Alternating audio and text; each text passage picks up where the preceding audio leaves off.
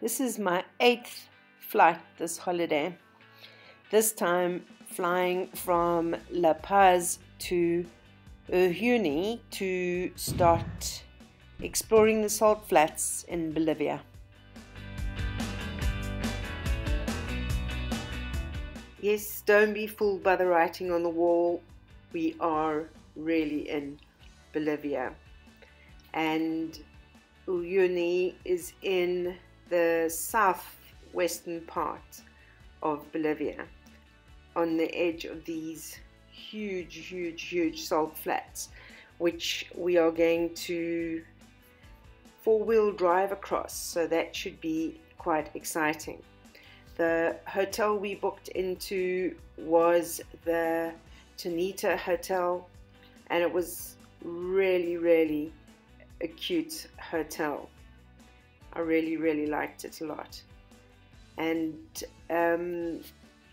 this was where the tour group put us. This is the first time I'm going on a tour. After doing my research, I've gone with Toucan Tours. So, yeah, time to check out the room and settle in and get ready for dinner.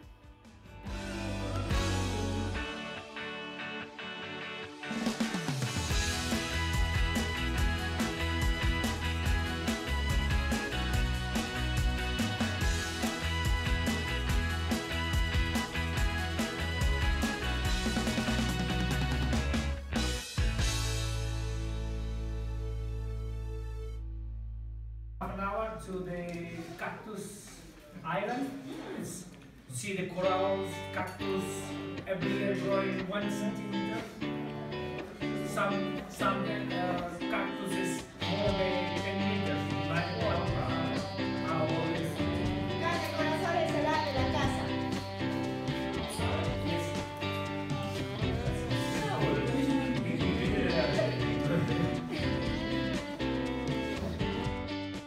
They had this amazing hot apple cider, which tasted like apple pie in a glass.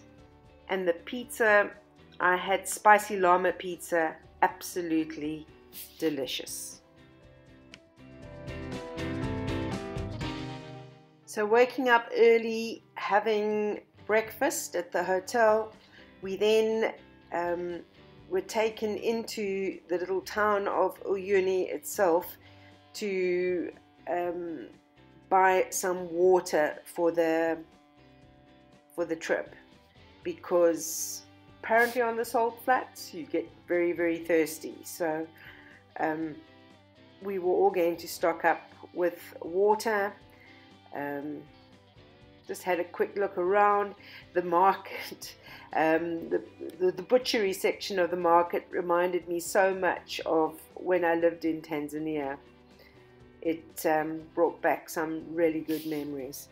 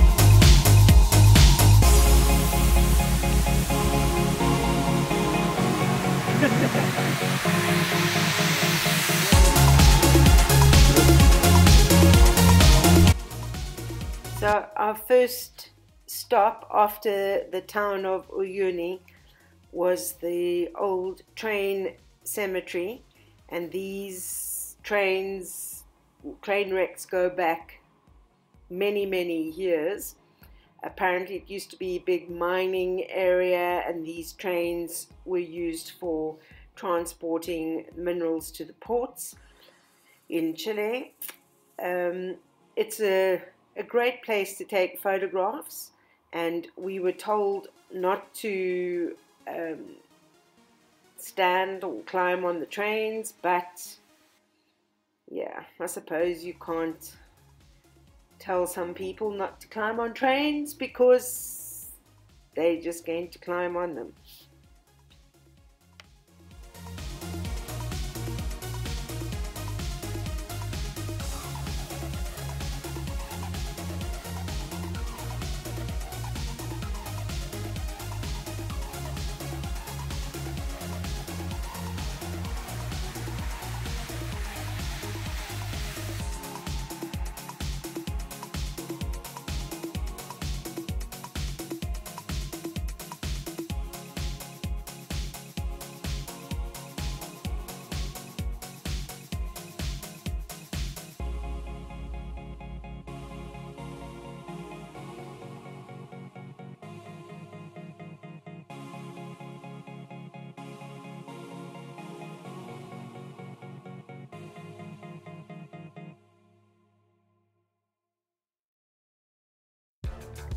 Time to head to the small town of Colchani, I think that's how you say it, to see where they iodize the salt and process it. So we are like in 10 more minutes from here on the salt plant. So that's why we are stopping here. So to see how the people are processing the salt. How the people are working with the salt. And if we export the salt to other countries, so we are using just in Bolivia, yes? And why the people process the salt. And exactly I will explain everything again here on this place. So, we are going to visit the biggest salt flats in the world, right? That it's Uyuni Salt Flat, it's more than 12,000 square kilometers, this place. Usually people are working on the salt flat, so just one time a year. And that it's after rain season, people are working on the salt flat.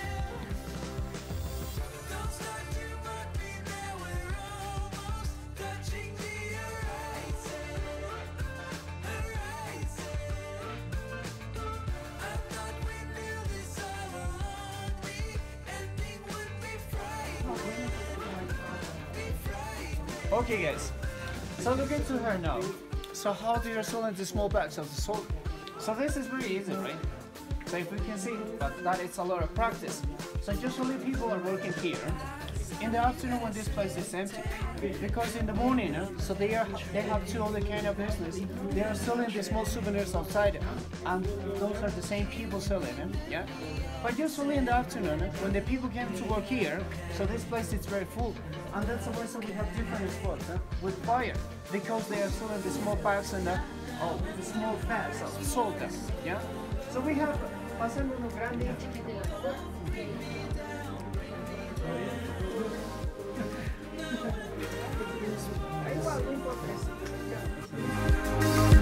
Don't bring me there. Don't start to run me there. We're almost touching the horizon. I thought we knew this all along. The ending would be frightening. Be frightening. Don't start to run me there. We're almost touching the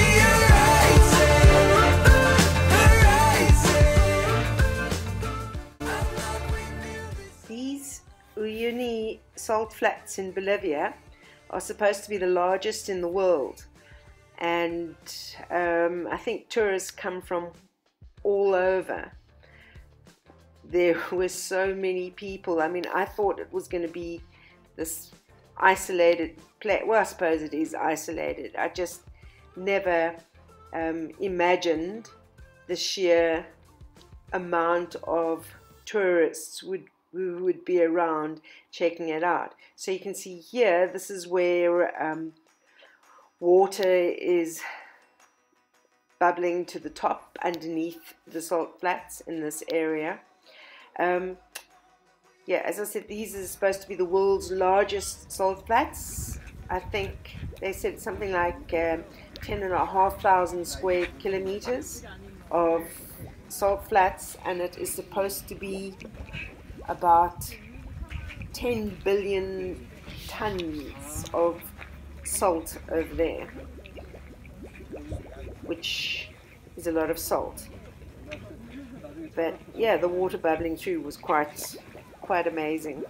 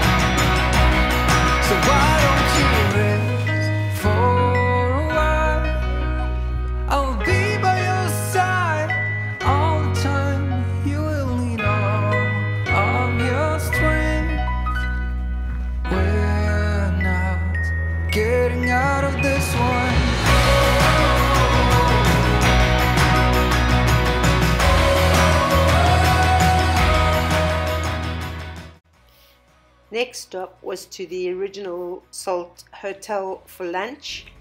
Everything is made of salt. The walls, the tables, everything. And they had all these countries' flags flying, and I was heartbroken South Africa was not represented.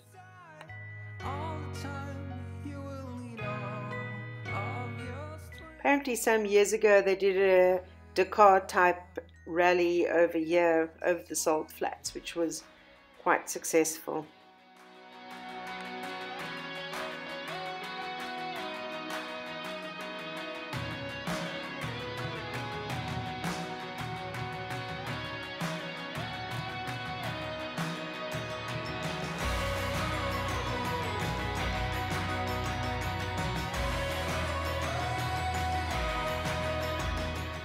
After lunch we headed out into the salt flats to try and find a spot without any other tourists so that we can take our funny pictures, as that is apparently one of the things you do on the salt flats.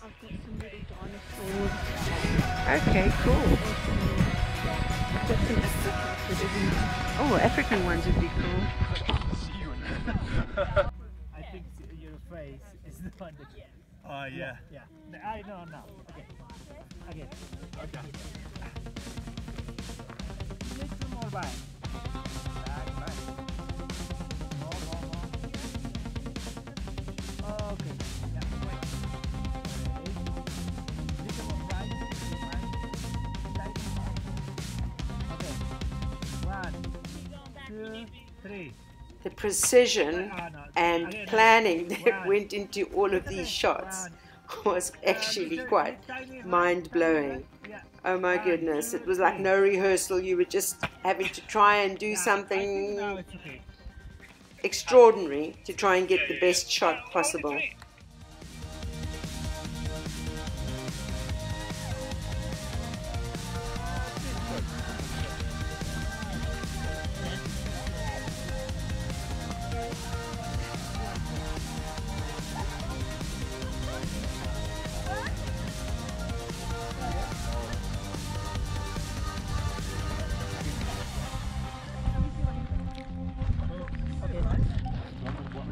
I think it's more entertaining taking pictures of people trying to take the pictures.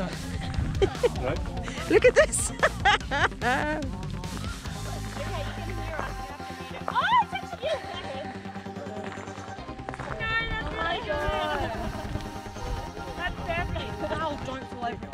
Oh wait, we need to leave it.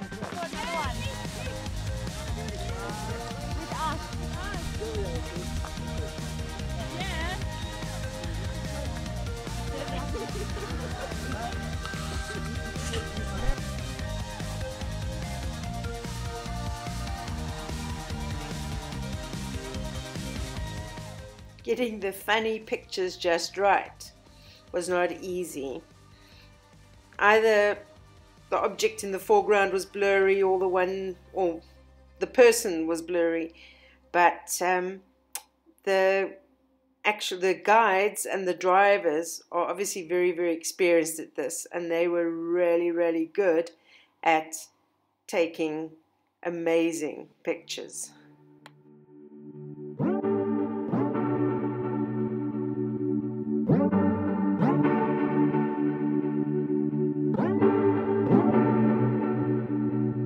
You're keeping me on.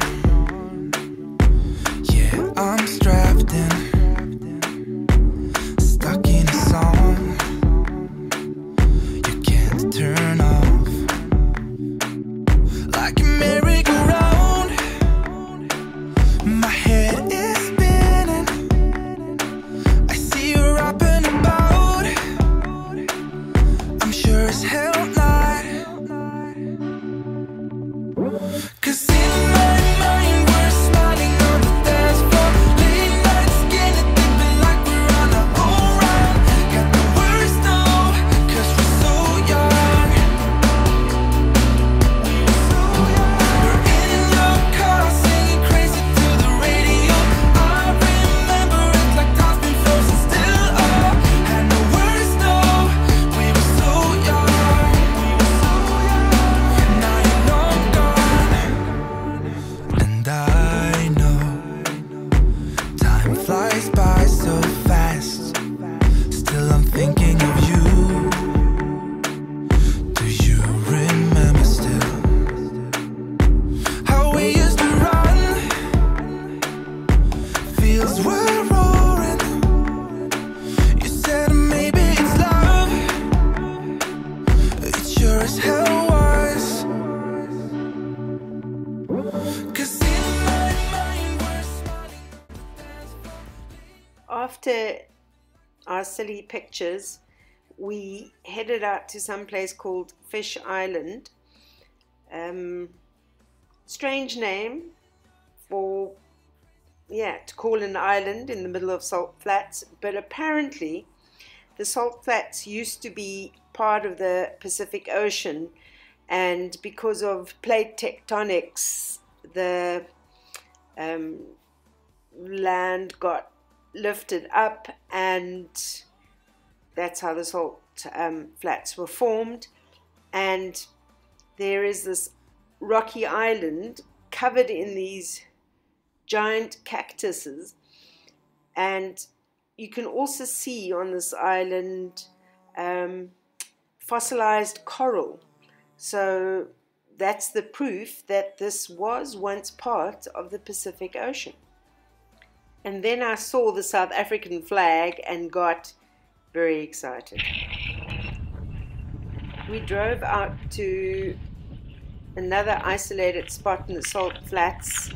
The wind was quite icy, and waited for the sunset so that we could see it setting over the salt flats.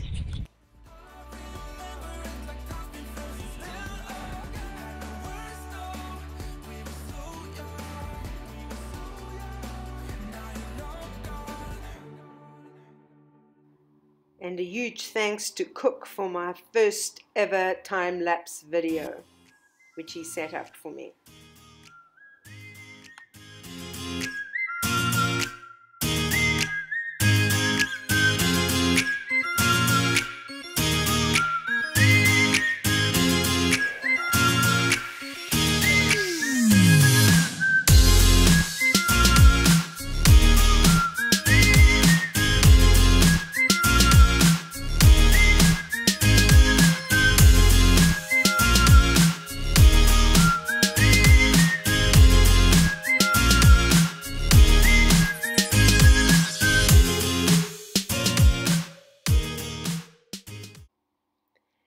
We headed to a hostel for the night, which was also made of salt, and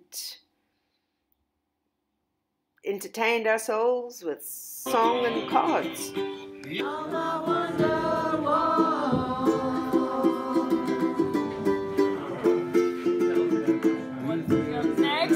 Next verse.